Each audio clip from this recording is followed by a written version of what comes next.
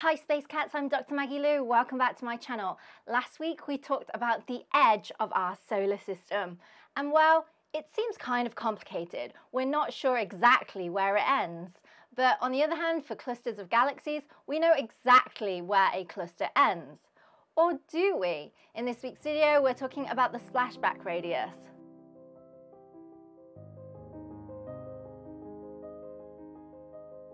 Galaxy clusters are the largest gravitationally bound structures in our universe, consisting of hundreds or even thousands of galaxies held together by their gravity. These clusters are embedded within massive halos of dark matter, the elusive matter that interacts only through gravity and does not emit, absorb or reflect light. The majority of the mass is in the form of dark matter, and these dark matter halos are roughly spherical regions in space. So quite commonly astronomers like me will describe them as spherical cows. They're actually quite complex in shape, but we can approximate them to be spherical. The dark matter provides the gravitational pull necessary to keep the galaxies bound to the galaxy cluster. Now, quite often you'll see studies like DESI that claim to have catalogued hundreds of thousands of galaxy clusters, and of course they're mistaken because these studies typically base their detections on a few galaxies, seemingly close together on the sky. And when I say a few, I mean literally as few as 3 galaxies. And when I say seemingly close, I mean that most of them are probably just projection effect. Maybe the galaxies are separated by thousands of light years, but just look like they're close together when seen from Earth. Now, if you're the real deal, like myself, no brag, but seriously, you know that a galaxy cluster is really a cluster if it's a virialized system. So a cluster is only in virial equilibrium if inward gravitational forces are balanced by the outward forces of pressure. So if you're detecting your galaxies in X-ray observations, you can be sure that what you found is virialized. During the process of virialization, the galaxies and dark matter particles move around in the formation and evolution of a galaxy cluster. They exchange energy through gravitational interactions.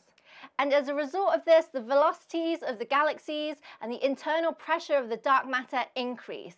This increased kinetic energy counteracts the gravitational pull, leading to a balance between inward and outward forces. Eventually, this will reach a state of equilibrium known as virialization. The splashback radius of a galaxy cluster is the boundary that separates the dense, virialized region of the galaxy cluster from its outer regions. But it's important to note that it's not the same as the virial radius, the region where the average density of a cluster is some characteristic value. No, the splashback radius marks a transition where matter reaches its maximum radial velocity and starts moving away from the cluster center. This can be 2 to 3 times larger than the virial radius. Yes, I know, it's kind of confusing. It's actually a relatively new discovery, first observed in simulations in 2010 and then later confirmed in observations in 2014. At the splashback radius, the infalling matter reaches its maximum radial velocity and then it starts moving away from the center, similar to water droplets splashing back when it hits a surface. This behavior is a consequence of a combination of 2 effects: the gravitational attraction of the galaxy cluster and the expansion of our universe. As matter falls into the cluster, it loses kinetic energy and starts to slow down. However, the universe is also expanding, which means that the cluster is getting larger. And as a result, there's this point where the gravitational attraction of the halo is no longer strong enough to overcome the expansion of the universe.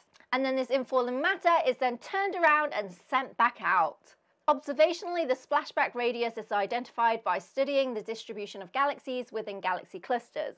Astronomers analyze the spatial distribution of galaxies and then they measure their distances from the cluster center. They observe a sharp drop in the galaxy density at a very specific distance, which corresponds to the splashback radius. But the exact location of the splashback radius depends both on the mass of the galaxy cluster and the properties of the dark matter and the nature of our cosmic expansion. The splashback radius is a significant discovery because it provides a new way to measure the size of a galaxy cluster, and it has important implications for understanding the formation and evolution of clusters. Studying the splashback radius can help probe new physics like modified gravity or dark energy, constrain cosmological models, test theories of structure formation, and provide valuable information about dark matter.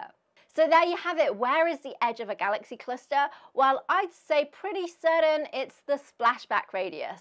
That's all for this week's video. If you enjoyed it, please don't forget to leave me a like, share, and subscribe.